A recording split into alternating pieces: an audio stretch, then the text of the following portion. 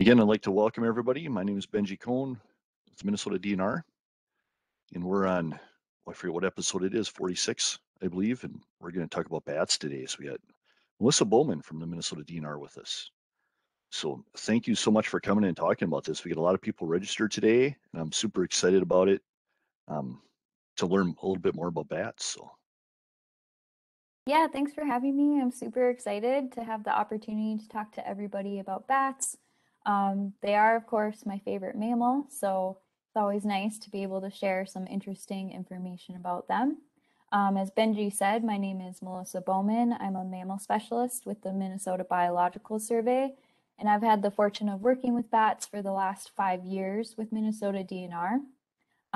Very quickly, they became my favorite once I started to learn about them and realized how much I didn't know about bats and how much they were not really talked about, even in the field of wildlife. So I'm just going to give an overview of bats in Minnesota and some pretty special facts about them and what makes them really important.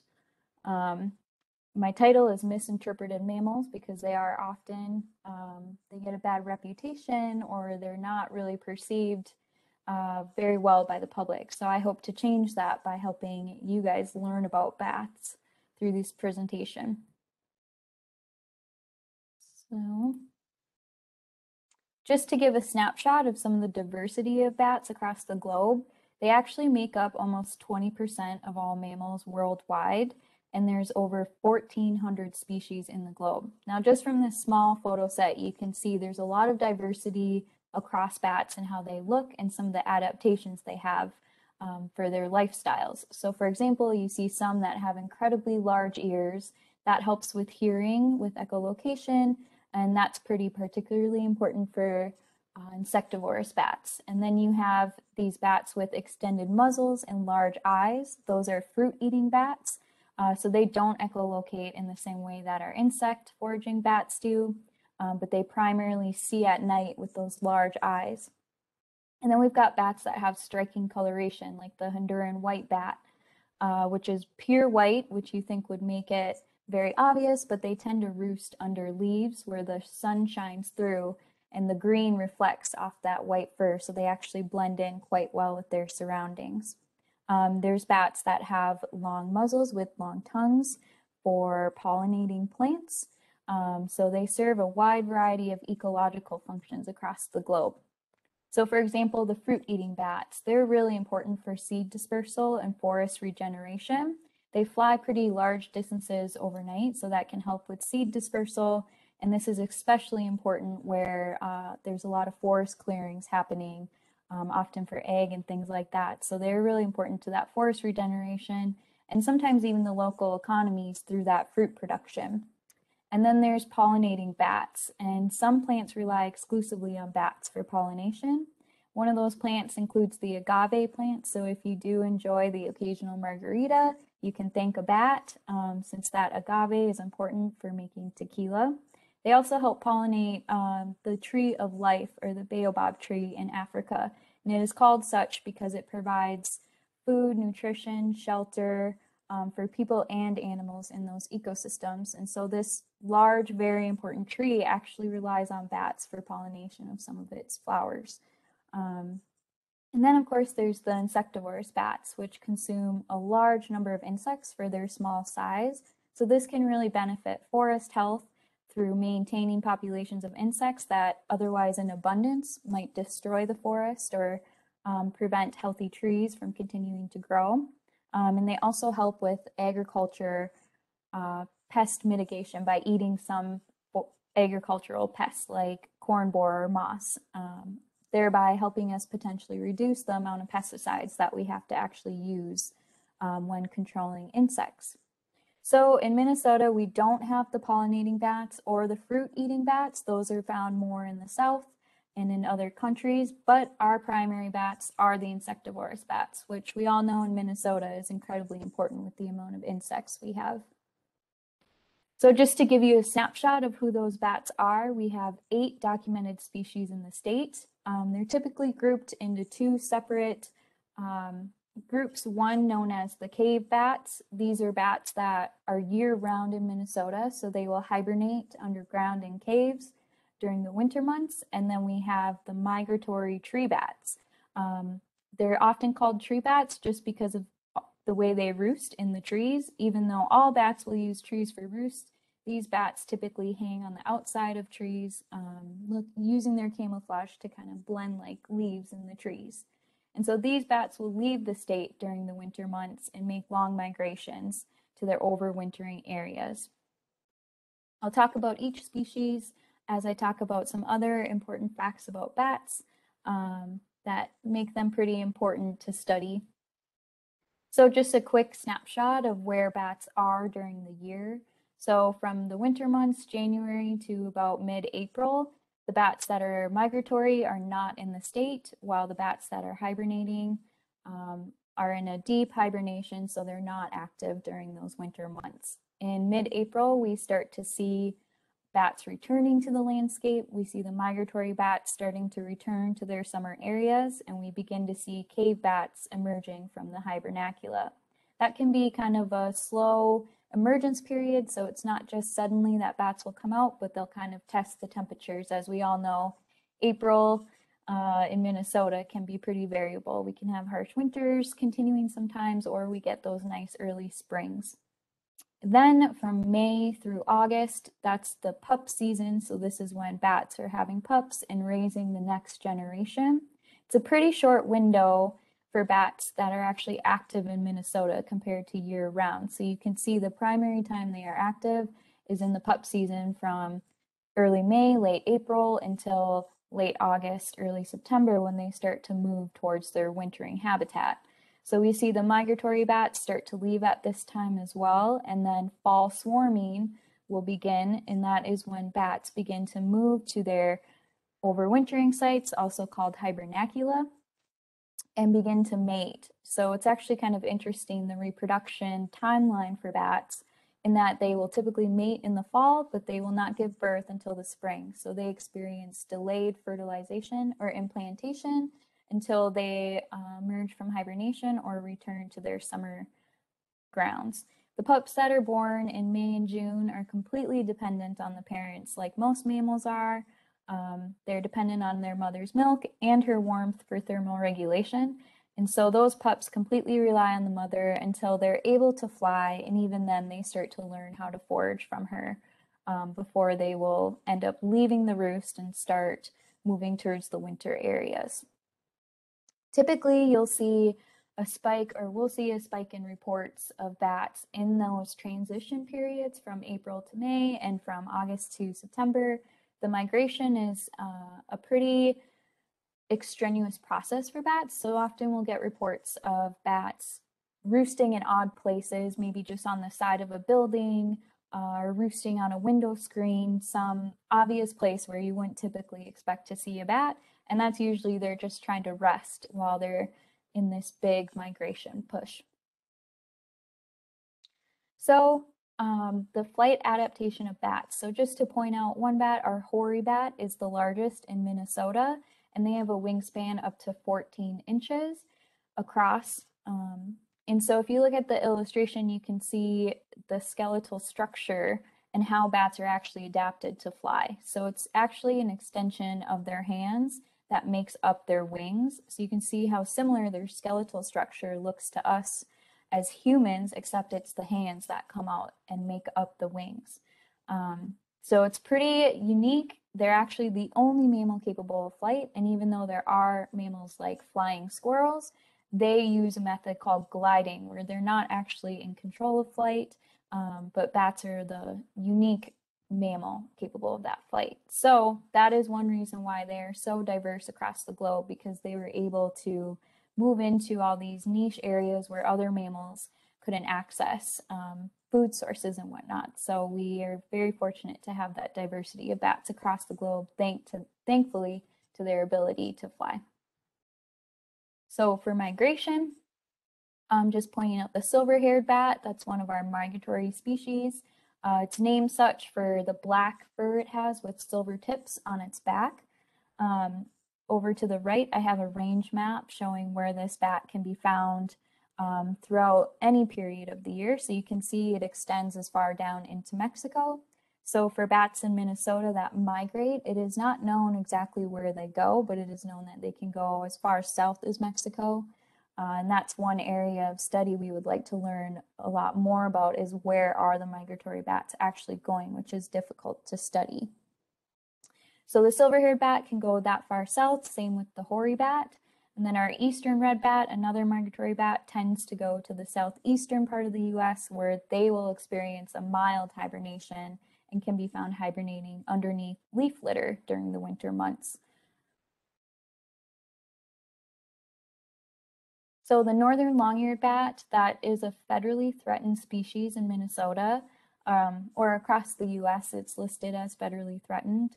It unfortunately has experienced very large declines in recent years, which I'll talk about why in a minute here, but it's named for its very long ears. So it is a myotis, which is very closely related to our little brown bat, but the way to distinguish the two is those very long ears and then a piece of the ear that we call the tragus, which is a triangular part in the middle. We have a tragus as well, and that can help you ID that species.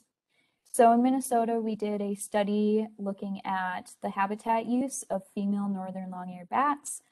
To do this, we tracked them with radio telemetry so that we could see where they were roosting at night and during the day. So we typically tracked them to these large diameter trees that were declining, such as you see in these photos. They've got loose bark, cavities, crevices for the bats to tuck into.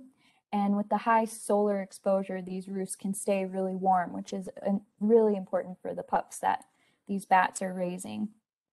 And so looking at these trees, you can see they're large, sometimes decaying, dead trees on the landscape, which can often be temporary. So these bats used a network of roost trees rather than sticking to one tree. They would move almost nightly, which means moving their pups to these different roosts as well, to maintain this network of roost trees that they use.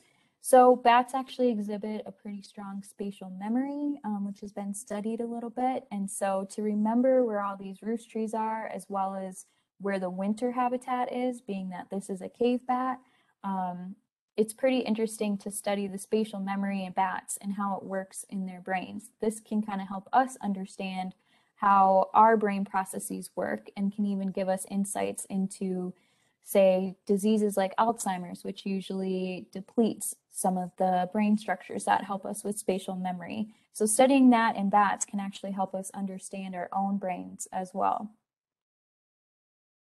So the little brown bat, this used to be the most common bat in Minnesota, and it was likely, if you were seeing some bats flying at night, that it was probably little brown bats. This is no longer the case, unfortunately. But the little brown bat is an extremely long-lived species. So my supervisor, Gerda Nordquist, banded one of these bats in April 1983 in Wisconsin. And the same individual was found in 2015, so 32 years later, still alive, still living in the cave system. And this is pretty phenomenal for such a small mammal with a high metabolism. When you think about other small mammals with high metabolisms, like rodents, they typically live a max of 3 to 5 years. So 32 years is a pretty big anomaly for such a small animal. Once a bat is an adult, it is impossible to age them, so you can't really, there's no indicators to really tell how old a bat is other than having a unique ID, such as the band. And what a band looks like on a bat is pictured to the right there. It's usually a little metal ring that is stuck to the forearm of the bat, just above the wrist, so that it stays on and you can later pick out that ID just like you would with a bird band or something similar like that. So that's a pretty unique adaptation and kind of shows that bats live a different life than most small mammals. So they're long-lived and they're slow reproducers, which is a much different life strategy than we see with small mammals that are short-lived and often have a lot of young. So the eastern red bat, that is my favorite species personally in Minnesota. They're very striking with red fur.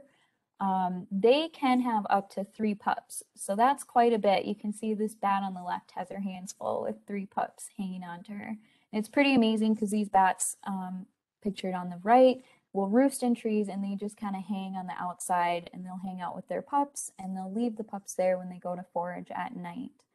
So I put a note here about babbling bats. There was a recent study that just came out about the greater sac-winged bat, and researchers found that the young were babbling, essentially starting to learn songs that they would use as adults later. And this is the same behavior that we observe in human babies of babbling to learn language.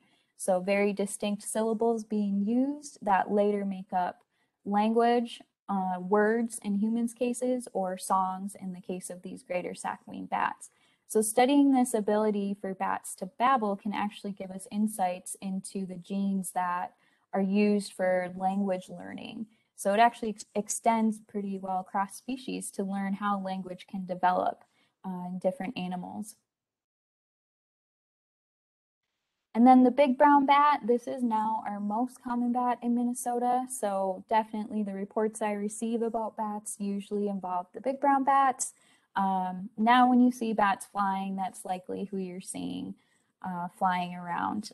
They're the most common because they are pretty hardy bats. They're able to overwinter in homes in the winter versus the other cave bats, which are required to overwinter in those hibernacula due to the stable temperatures. But because big brown bats can tolerate some colder temperatures, even down to freezing, they've done quite well in the recent years.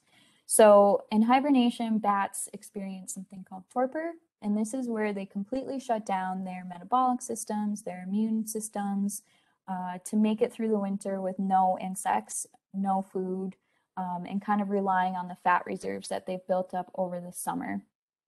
So it's a pretty interesting ability and kind of unique for a hibernation strategy in that they are one of the deepest hibernators that we know about. They will have periods of activity in the winter, but it's very not common for them to be super active in the winter. So they utilize this torpor strategy to basically make it through without any food and insectability, or ability to eat insects in the winter. And then echolocation, so just highlighting the tricolored bat. This is our smallest bat in Minnesota. It's a cave bat, so it will overwinter, and it weighs about 5 grams, which is about the size of a nickel. So it's a very small, lightweight bat. Over to the right, I have kind of an example of an echolocation call of a tricolored bat, and this is just a sonograph showing what those pulses actually look like. So it's pulses that the bat will emit that is bounced off objects, and it's received back to the bat, giving it information about the location of that object, the texture, the size, and all sorts of information. So studying echolocation in bats, we've been able to improve some of our own technology systems, such as radar and sonar. And looking at, if you think about bats foraging in an area, there might be many bats at one time. So how does a bat avoid interference with their own navigation system when there's so much going on with other bats calling in the areas too? And it turns out bats will actually adjust their echolocation calls and frequencies. So they'll adjust the volume, the shape of their pulses, the amplitude, and change all these features to avoid having those navigation systems blocked. So we can actually learn from that with our own radar and sonar systems of how to improve that and avoid interference with those technologies by looking at how bats avoid interference with their own navigation systems. And then another species, the evening bat, it looks a lot like the big brown bat, but it's about half the size. And so this was a new species to Minnesota as of 2016. It was captured during the northern long-eared bat study, and it was a female that was lactating, meaning that she likely had a pup in the area. So this was a very interesting observation. Typically their range is more south, and the expansion into Minnesota is an expansion northward. We're also seeing that starting to occur in Wisconsin and Michigan, more detections of this migratory bat. It's believed to be migratory. And so we still have so much to learn about bats, and the evening bat is a good example of that. We don't know where it really overwinters. It's never really been documented in cave systems, and we don't really know if it migrates somewhere down south during the summer. So there's still a lot to know about just basic biology about this species, but also many species. For example, the tricolored bat, it's not clear what is their preferred habitat in the summer or what trees they like to really use. We don't often detect them in Minnesota in the summer, and that might be getting harder with the declines of bats we are seeing.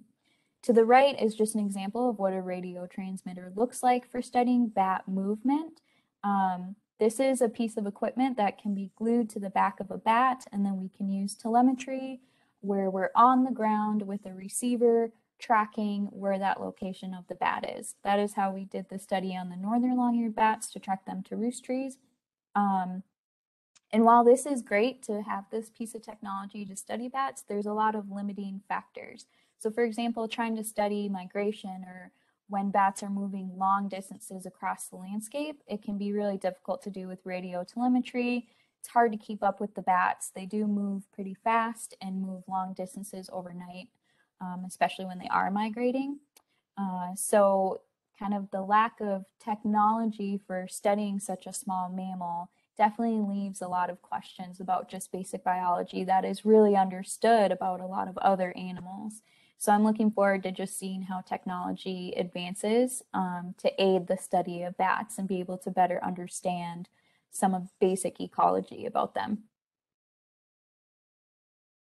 So after giving you all this information about why bats are important beyond just eating insects and what other things they can help provide us just by studying them, it's important that we care, and that is because white nose syndrome, it's a disease that affects cave hibernating bats that has caused a lot of mortality since its arrival to the US.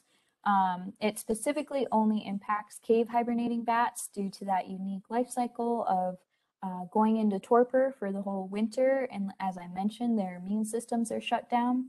So that gives the opportunity for the causative fungus, known as Pseudogymnoascus destructans, to infect the tissues of those bats. So it's caused by a fungus that is non-native to the US. It has been documented in caves in Europe, and it is hypothesized that somehow the fungus arrived to the US, maybe from here, maybe from somebody going into a cave where it was in Europe and coming into a cave in the US. It's not really known how it got here, but either way, it jumped from Europe to North America. So white nose only affects the cave bats, as I mentioned, due to that torpor cycle. And so when it first arrived, biologists started to see sites like this on the left, where there was mass mortality and it was not understood why all these bats were dying in the middle of winter. Just to show you a map of how that has spread across North America since it arrived. So it arrived in 2016, which is only about 15 years ago. But since then, it has spread very rapidly westward, and it reached Minnesota by 2015, 2016. So this color just kind of indicates how quickly it moved westward, likely due to bats, for example, moving among hibernacula, socializing with each other. As I mentioned, in the fall, they will swarm outside cave entrances.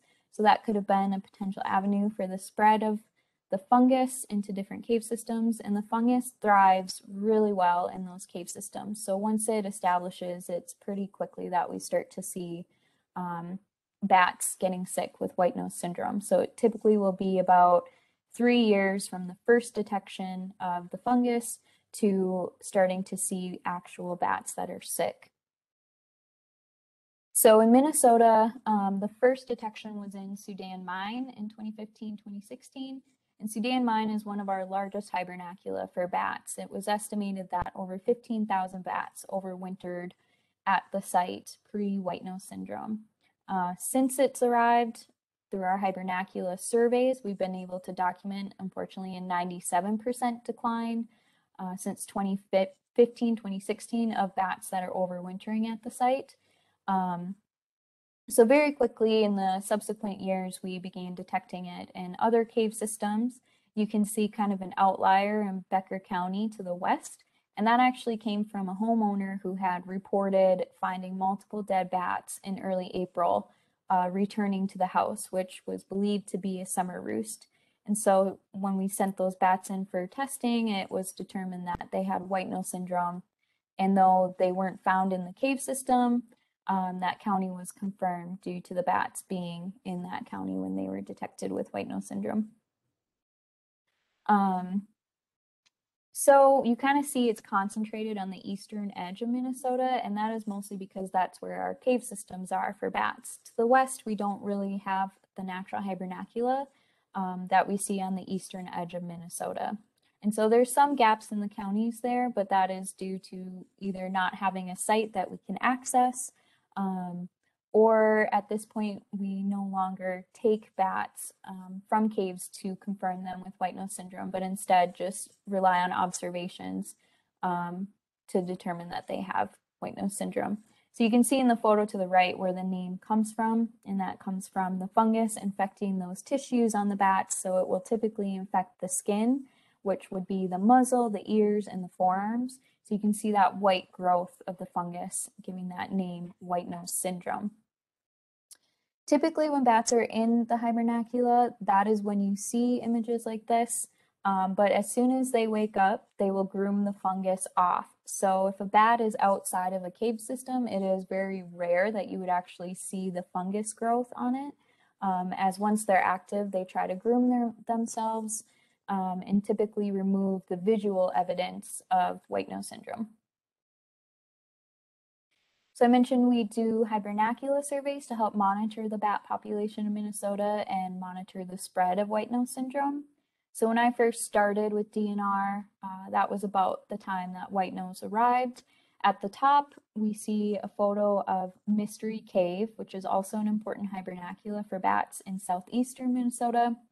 And this was more what you would see would be multiple bats dotting the walls. So we don't really have huge clusters like you sometimes see in southeastern US, but we would have quite a few bats here hibernating in the caves.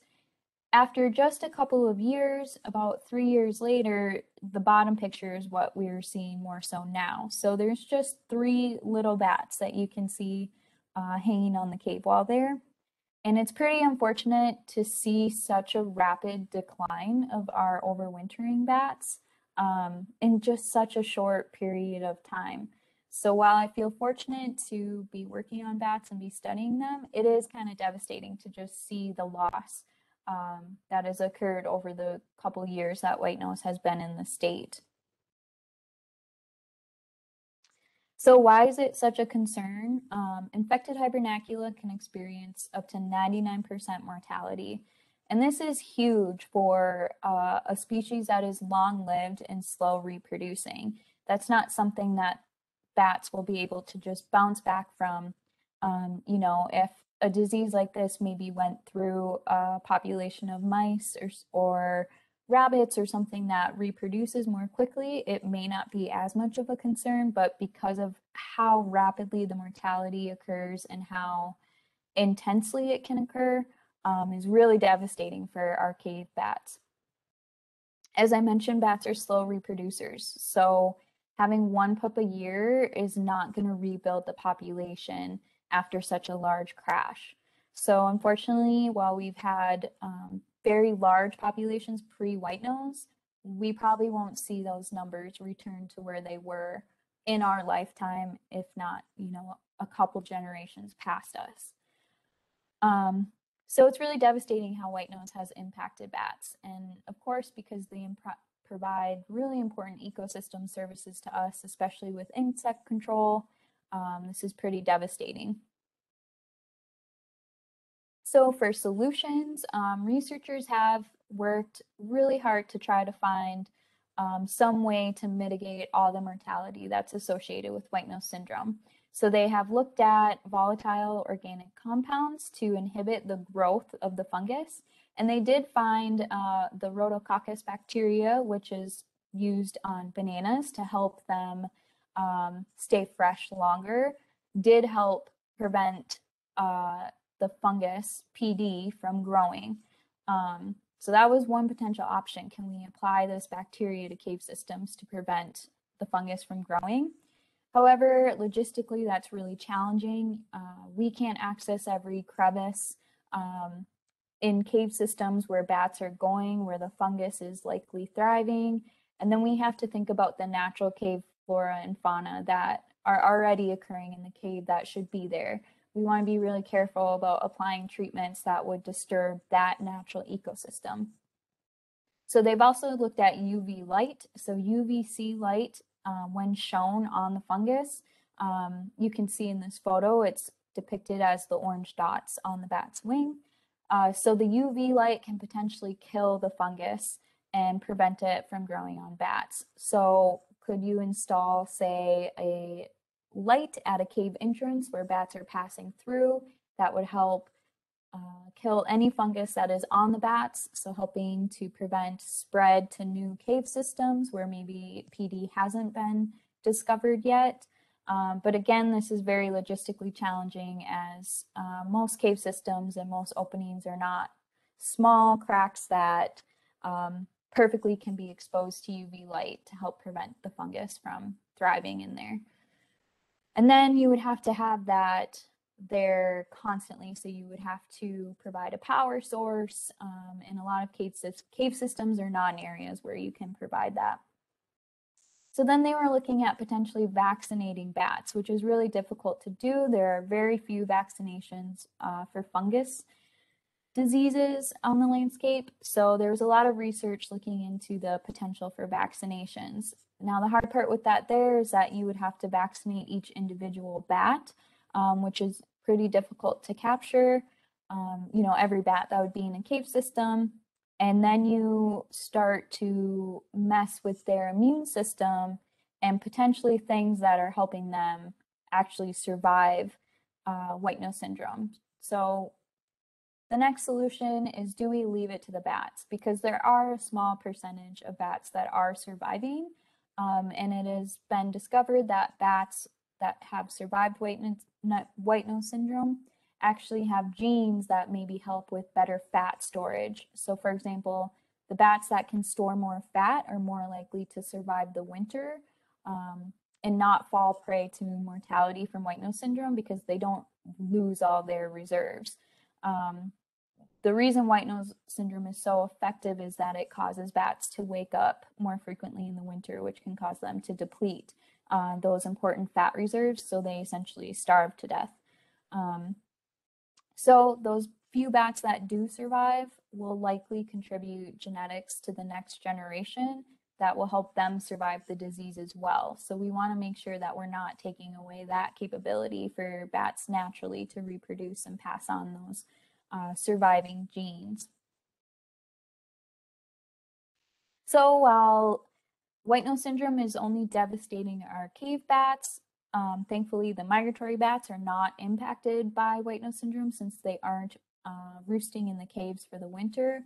However, they are impacted by wind energy similar to migratory birds. There's been a lot of mortality of bats at wind farm sites. And though the research is just now kind of catching up, we don't really know how much this has impacted our bat populations. Again, there's so much we don't know about bats, including what the population levels are, especially for migratory bats. For cave bats, we can at least go into the cave systems and count them during the winter to understand what our populations are in those areas. But for migratory bats, they're a lot harder to study, being that they don't typically group up like the cave bats do. So now with acoustics, we are just now starting to be able to establish trends for our bat species, including, unfortunately, declining trends. So one paper recently published found evidence of region-wide declines of hoary bats over multiple years, thanks to the acoustics recording the echolocation calls of bats. So unfortunately, I think we've been unaware of how much impact the migratory bats have had due to that mortality from wind turbines, but we are just now starting to gather evidence to better understand that. So how can you help? I think the most important part of bat conservation is changing attitudes about bats. They're really misunderstood animals, and unfortunately, when animals are disregarded or not appreciated, there are much less conservation efforts for them or research surrounding them, or even desire to potentially do some projects that might help bats. Uh, so there's so much we still don't know about bats, and I think that is a reflection of kind of the attitudes that even researchers had for bats. Prior to white nose syndrome, there wasn't much going on. There's, a few groups focused on doing bat work, but ever since the disease arrived and we realized how serious it was and how much mortality was happening and how our populations were diminishing, there was a much higher effort put into understanding our bats and the populations that we had pre-white nose syndrome. So I think just changing attitudes about bats is incredibly important. So hopefully some things from my talk today will help kind of motivate you to learn more about bats and share that with people in your life. So leaving dead trees where possible, those are natural roost for bats, incredibly important for those females that are reproducing in the summer. That will be really important for bats to be able to at least stabilize instead of continue to decline, is those females that are surviving white nose syndrome to continue to reproduce. You can also plant native vegetation, just like for pollinators, for pollinating insects anyway. You can support the food sources for moths and other animals or other insects that bats do consume. Protecting roost sites and hibernacula. So protecting hibernacula might look like staying out of cave systems during the winter when bats are in a really vulnerable period. So we want to avoid disturbing bats during the winter months so that they continue to hibernate, because every time they wake up, it's very costly and causes them to burn a lot of fat. So protecting roost sites might look like maybe you have an old barn that has bats in it and you're okay with the bats using that barn. Otherwise, if you do have bats in a building, using bat-friendly methods to remove them from the building rather than using poisons or traps is really important. So you can do what's called an exclusion, where you put up devices that allow all the bats to exit but not re-enter the roost. So kind of maintaining those summer populations will be really important. Reducing pesticide use. Of course, chemicals in the environment can have a negative impact on our mammals. So especially using pesticides to control insects around your area or around your yard might negatively impact the bats in that area. And then considering a bat house. So bat houses, I think, are really important for those summer colonies that are reproducing. But in the past, there's been a lot of designs that have been promoted as successful, but maybe actually aren't beneficial to bats. So for example, that might look like a really small bat box that's painted black and that is in full sun. We're starting to document more cases of overheating in bat houses. So for example, this summer when it was really hot in Minneapolis, I did receive a report, unfortunately, of some bats that were falling out of a bat house with pups due to the high heat. And unfortunately, there was some mortality with that. So we really want to avoid putting designs up that are actually not as beneficial to bats. So there's two designs that we tried to promote for putting up, and that's a 4-chamber nursery box and a rocket box. If you want to put up a bat house, try to avoid buying one that's from a vendor that's maybe very general. Like for example, I've seen some bat houses at Menards, and those structures are usually really small, painted black, and not ideal for bats. So if you are considering putting up a bat house, it's really important to just think about what designs you are providing to bats. And then you can help us by submitting information as well. So I mentioned being able to detect a colony of bats that had white nose syndrome in Becker County, and that was thanks to our bat observation report. So I'm really interested in learning more about where our colonies are in Minnesota and how they're faring, especially post white nose syndrome. So if you know of a maternity colony, you can report it to us at our bat observation report. Additionally, if you have a bat box, I'm really interested to know how the bat box has worked. If maybe you didn't have any success, no bats use the box, that's just as important as knowing, about boxes that actually have a maternity colony in them. And then you can visit our DNR website for more information about any bats. And with that, I will open it up to questions. That was probably a lot of information thrown at you guys, so hopefully there's some questions in there. You had a lot of great questions. I was actually just trying to find a bat box plan site. Somebody asked about repeating the choices of bat boxes, the rocket box, and what was the other one? Yep, so I'm hoping to get our DNR website updated with that information. But there's two recommended designs, and that is the rocket box and the 4-chamber nursery.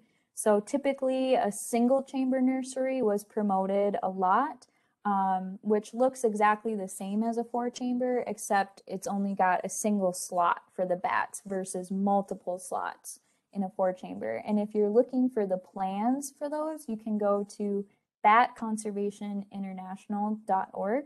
So it's batcon.org. Awesome. Maybe James or one of you can put that up in the chat. We'll put a link to that resource in there for people. So we had a lot of great questions, a lot of ones about bat houses. I think you did a great job of describing that.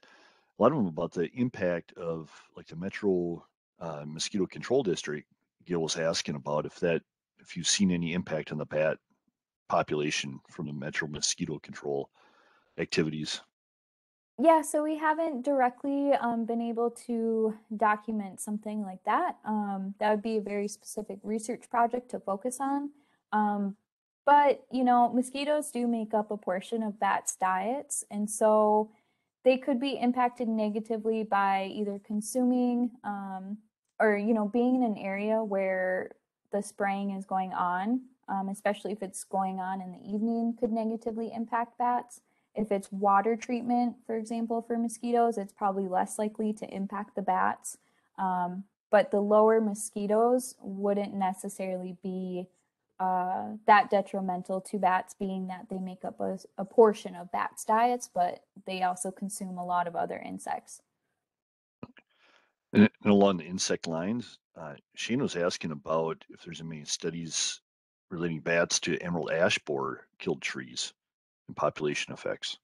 Yeah, I haven't seen any yet directly linking them to the emerald ash borer, but I know it's kind of a expanding field of study to see actually which insects bats are consuming that are the most beneficial to forests.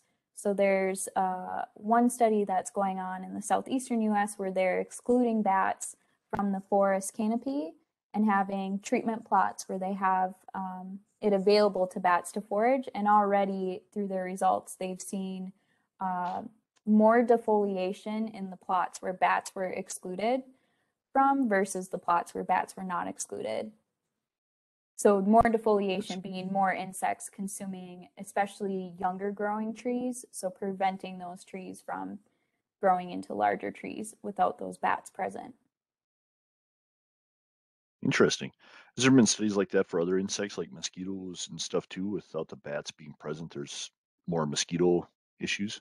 No, not yet. There's so much opportunity for research in bats. Like this forest plot study, for example, is the first that I know of where they are actually focusing on bats alone versus, other studies have excluded birds as well, which kind of confounds those results of, well, is it the birds or the bats that's actually making the difference? So it's pretty kind of a new field of study trying to understand how bats actually impact the community beyond just saying they eat insects. Okay. And Tim was asking, is there other tips for attracting bats to your property? If like, he has a lake house, they might want to attract bats too, other than putting a house up. Is there any other additional tips you'd have? Yeah, unfortunately, the roost is the main way to attract bats to your yard. If you put up a bat box that they, that has the conditions that they like, the rocket box, for example, has been shown to have a lot of preference by bats, and they'll move in. They can move in quickly if you put up a structure that works well. But I think just also letting insects be in your yard and avoiding using chemicals, you're more likely to have bats foraging around than if you were spraying or, kind of putting chemicals in your yard to prevent insects from existing there too. Great.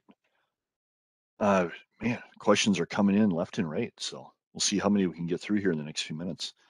Uh, Janine asked, are you aware of any overwintering bat hibernaculars that have been constructed by people to help support bat populations? Yeah, so over in Nantucket Island, there's northern long-eared bats that would hibernate in the basements or cellars of these old houses. And of course, most people didn't want the bats hibernating in their basements. So this was a kind of novel study where they tried to construct these artificial hibernacula that resembled those basement cellar structures for northern long-eared bats. And so they were able to construct these basement-like structures and actually did have some northerns that wound up overwintering in them. So that's kind of the first artificial hibernacula that's been created for bats. But of course, Cool. artificial could also be considered a mine, like Sudan mine, for example. I suppose if anybody's been up, hasn't been up there, that's my favorite state park in the state of Minnesota. I love that place. Yeah, if you have So, not been, absolutely check it out. It's an awesome place, and you can do a tour of the mine and everything, which is a really cool experience. another question from Heather: should bat houses be cleaned? And Great question. she Yeah, had a that's couple something questions that on that. researchers are starting to look more at. It's always been, kind of said that if you put up a bat house, it's low maintenance and you don't need to clean them. Where cleaning might be important is considering ectoparasites, so bat bugs, bugs that will essentially, parasitize bats. They can actually survive freezing temperatures and survive in the winter. So there's some discussion in the bat community of, are we creating these potential traps where bats are returning to the box every year, and because the bat bugs can overwinter in the box, they could hypothetically accumulate over the years in the box, which would be detrimental to pups in the box. So there is a question of if bat boxes should be cleaned out due to the ectoparasite loads. But as of now, the recommendation is still, you don't really have to.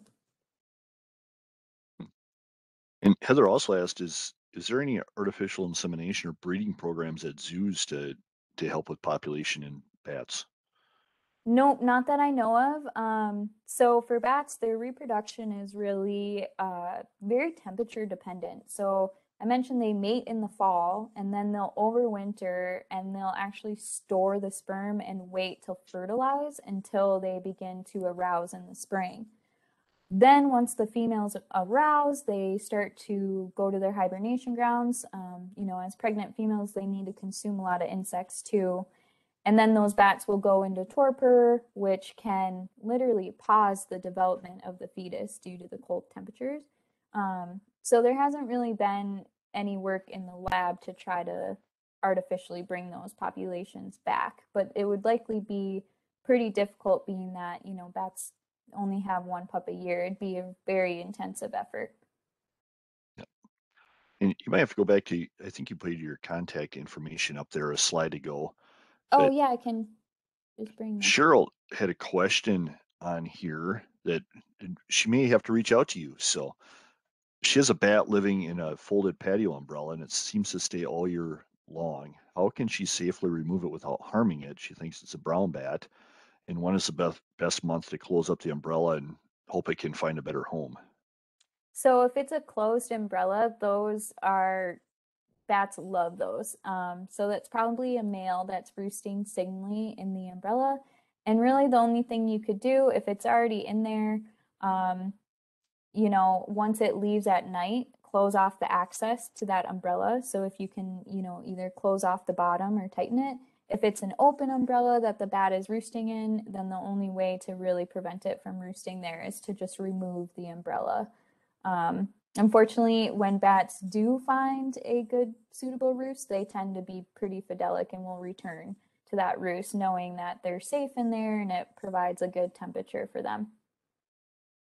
But if she Very, wants the bat to stay, she could also move the umbrella off to an area where she doesn't use it, but it still gets the sun exposure it has. could be a new umbrella bat house. Yes.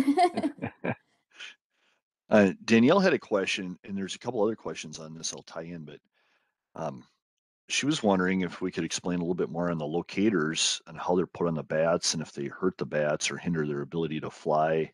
They look kind of heavy. Another question kind of related to that was the range of a bat. So, Yeah, so the little radio transmitters, they're about the size of my pinky nail. They're pretty small and they are, about 5% of the bat's body weight. And that is the limit for putting any technology onto an animal, is that 5% threshold, since other studies have shown that it doesn't negatively impact the bat's ability to navigate, to fly, anything like that. So there's been a lot of research done on the research methods themselves before you actually use that technology on bats in the wild. Um, so those are just very small, and what we do is just snip the hair off the back, and we use a surgical glue that holds the transmitter on the bat. Eventually that glue kind of wears away and the transmitter will fall off after about 14 days. Um, so by picking up the signal, we can then pick up the location of the bat, which is often just with radio telemetry, you hear a beep. Indicating the direction of that animal. So if I'm pointing my receiver in the direction of the bat, the beeps will be a lot louder than if I'm pointing off to the side or a different direction, it'll be quieter. So then you literally locate the bat using the volume of the beeps that you're hearing.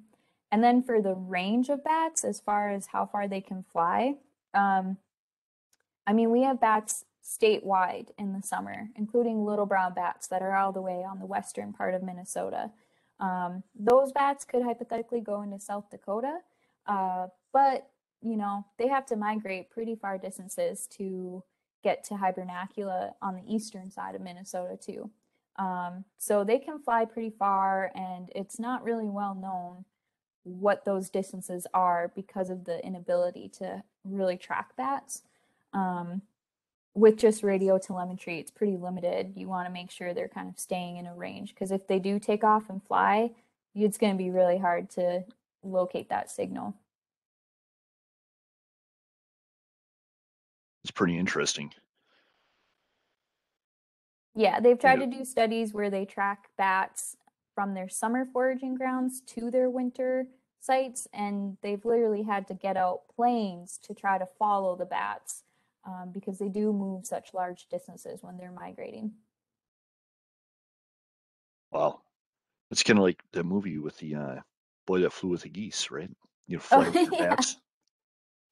Is there weight nose syndrome like in Mexico where they would bring this back from their summer or their overwintering grounds? They would bring it back north. Is that a possibility too? Or Not likely because the migratory bats that are going down there aren't going into cave systems as much. So, for example, from the map, you could see that in Texas there is white nose syndrome and PD detected, but it's not known if the bats, down further south where there's not really such an extreme winter will actually get the disease. They might get the fungus on them, but it's unknown yet how they'll fare in those southern areas with PD.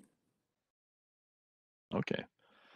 Jeff was wondering if you could touch a little bit on bats as vectors for human diseases like rabies or coronaviruses or any of that. Yeah, so as I mentioned, bats have a pretty incredible immune system just due to the fact that they fly.